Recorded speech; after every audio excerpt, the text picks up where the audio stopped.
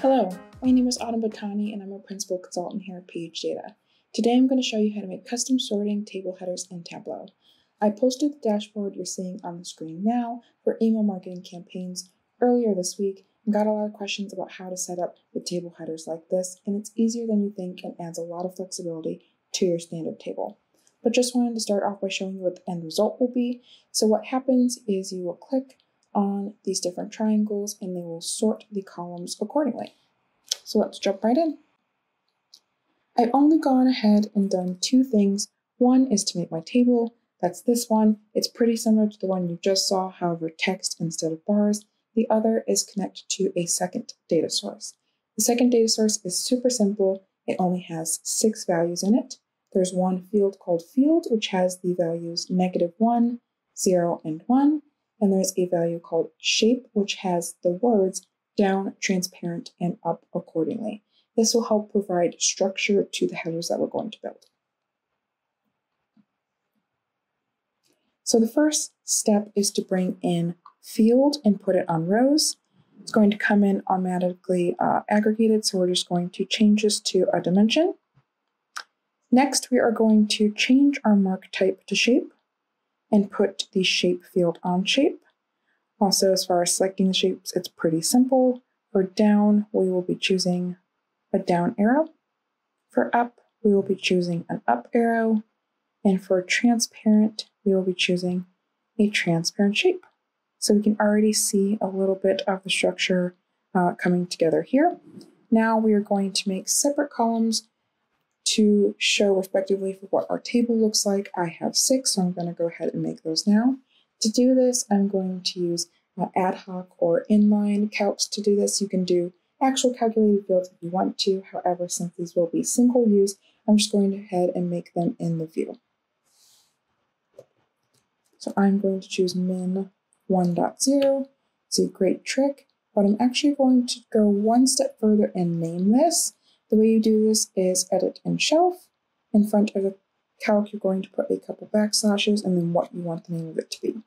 So in this case, I want it to be campaign. That is the first column in my table.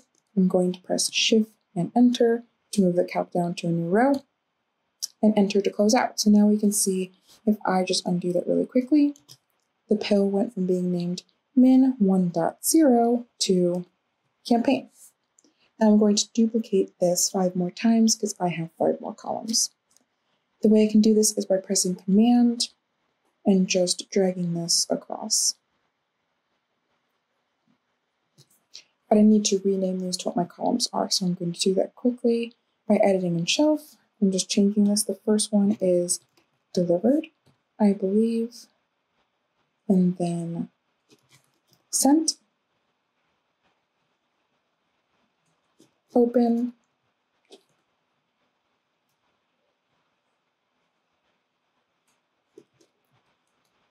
clicked, and unsubscribed.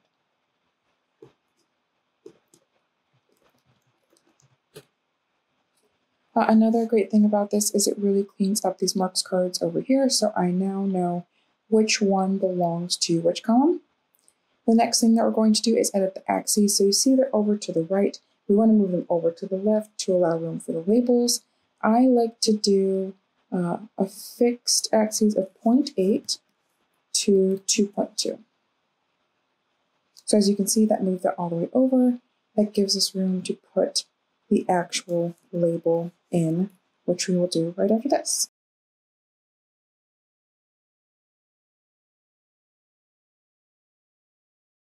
I'm sure you guys can see my concentration face in this little window. We are going to be repeating a lot of these steps across, so they're all very simple, but have to be done a couple times, normally 1 for each column. But I have a couple tricks to minimize that, which I will tell you in a second as soon as I finish up this last axis. Great. So now we're going to add the labels. One thing we're going to have to do here that was already calculation for. The reason for this is we don't want the labels to show up across all of the shapes. We just want them to be in the center. But I'm actually going to write this calculation on all to begin with. And what this is going to read as is if the shape is transparent. Then in this case, we're just going to do campaign because that's our first one, and I'm going to put this on label, and as you see, it comes up right in the center there, just how we want it, but it does say campaign all across, so we're going to have to go into each and edit it. But the nice thing of doing it on all first is I actually only need to edit that word because the structure of the calc is going to be consistent across all of the columns. It's just the word that's changing. So this one is sent. Again, you know, it's really nice to have these clean headers for the marks cards here because I know easily this says opened, so I know this one's going to be opened. And I don't have to do too much guesswork on which column is which, because sometimes that can get a little messy. Now, one thing I'm sure you're seeing already is that the alignment is a little off, so we're going to go fix that now by going back to all, and on the alignment, set it to right and center. And now they're all in a pretty streamlined place across. The next thing we're going to want to do is set up our parameters. We're going to need 2 parameters to do this. The first parameter is going to dictate which column or which measure we'll be doing the sorting. The second parameter will dictate which order, so whether it's ascending or descending. These are pretty simple. The first one is going to be a string. And we're just going to call this clear all really quick, and we're going to set it to all. We're going to call this sort field. So this one's going to tell us which field we are sorting by. And then the next one we can call sort order, because this is the order that it's in. And for this, we're going to do a list, which is -1 or 1. So those are the 2 options we are going with. Now we're going to add color. Now this is an optional step. You don't have to do this, but I think this is really nice because it allows the user to easily see which column is being sorted and in which direction at all times, as opposed to guessing. We're going to do a similar trick to what we did with the labels, which is do it on all and then adjust small pieces for each column. This is going to be a true-false statement, and it's going to use both of the parameters that we just created. So the first piece is going to read that the sort order is equal to field, and the sort field is equal to, in this case, we're going to use campaign. We just need a starter one. And we're going to stick that on color. They all say false, and that is because our sort field doesn't have a current value. So if we set it to campaign, we're getting true and false. So I like to set the true to be a dark gray, this one in Seattle grays, and the false to be a light gray, but you can pick whatever colors you'd like.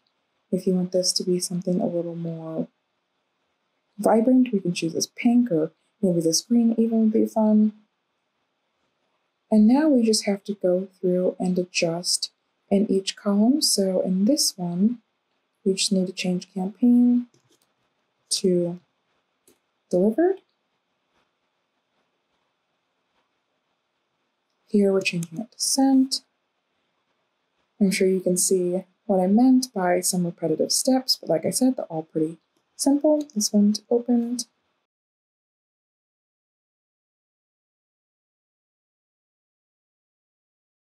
And I'm subscribed. So now, if I were to show this parameter and change what this said, let's put it opened. The green arrow jumped over here, clicked, green arrow jumped over here. So we're seeing it's working already. And while we're here, let's do just a little bit of formatting. I don't love the lines, so I'm going to unshow the header on the axes, go up to Format, Borders, take off both the row and column dividers, and let's make the triangles a little bigger. We can do this on size here. That looks a little bit nicer to me. Also, maybe a little bit easier to see the color changing, so I'll just go back to opened, and we can see that move over. The next step that we are going to do is create the calculation for the sort on our original data source. So I'm going to go here, back to my table, create a calculated field, sort campaigns, because that's the header. Our case statement is going to be that sort parameter, and it could either be campaign, sent, delivered,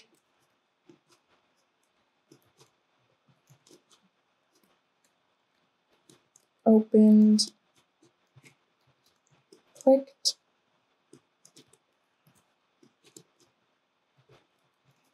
unsubscribed. I know I probably write case statements a little bit different than what you're used to seeing. I like to do the pieces together. It just works that way in my mind. So I'm going to write through thens, and then the other part of this case statement is just what the field is going to be. So it's going to be the campaign ID when it's on campaign, the sent emails when it's on sent, delivered emails when on delivered, open, click, and then unsubscribe clicks. And I'm going to go ahead and actually put in aggregation in here, and that's because I just think it's easier. Also, I want it to be min for the campaign ID and sum for the rest of them. But if you were going to have a consistent aggregation across all of them, you can do it outside of this calc if you wanted to.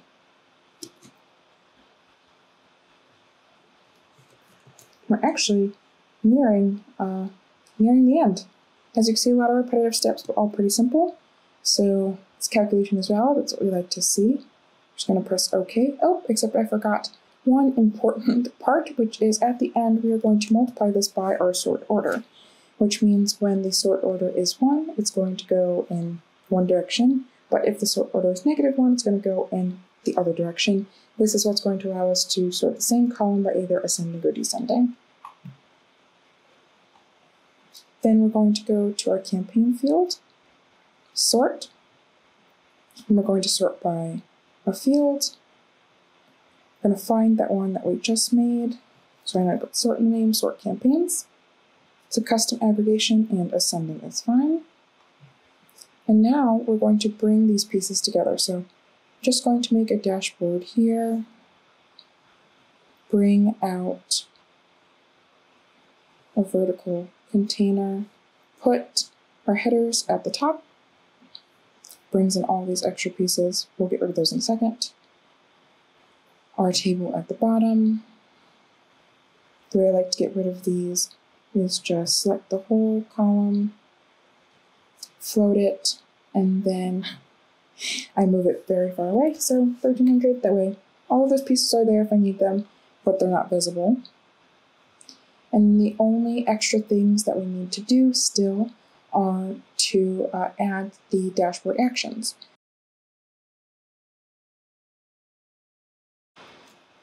The first parameter action is going to change the sort field.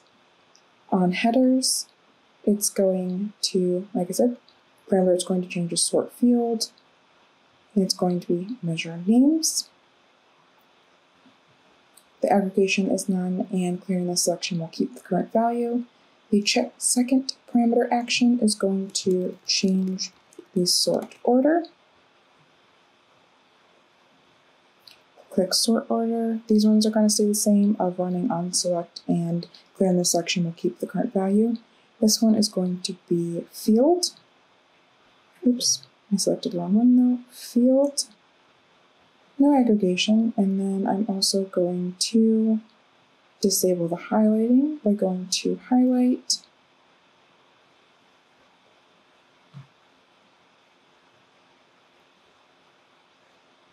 Okay, and if I did that correctly, it should work now, so let's see. If I click here, let me just turn off the tool tips so it's easier to see. Oof, that was gotten a little messy anyways. If I click here, it seems to be doing its job. So, there you go, that's how you set it up. All it needs now is just some additional formatting. As you can see, these don't line up. The way I like to correct that is normally just playing around with the padding on these containers a little bit, but then you will have one like this. So I hope you found this tutorial helpful and easy. I hope this will help you deliver more solutions for your users, and I can't wait to see you guys use it.